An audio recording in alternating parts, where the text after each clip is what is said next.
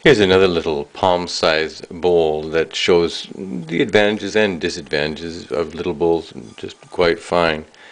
It's not so prettily made. This line across here is not very good, but the quality of the metal feels nice. It has an old patina. The general shape is good, and it has a nice clear bell note.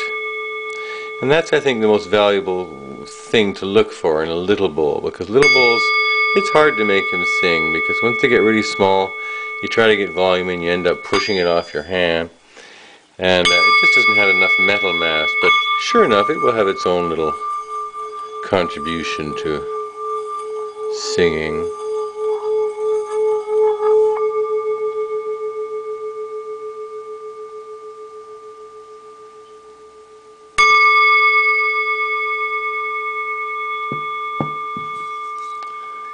So that's just under 4.5 inches across and just over 2 inches deep, 315 grams.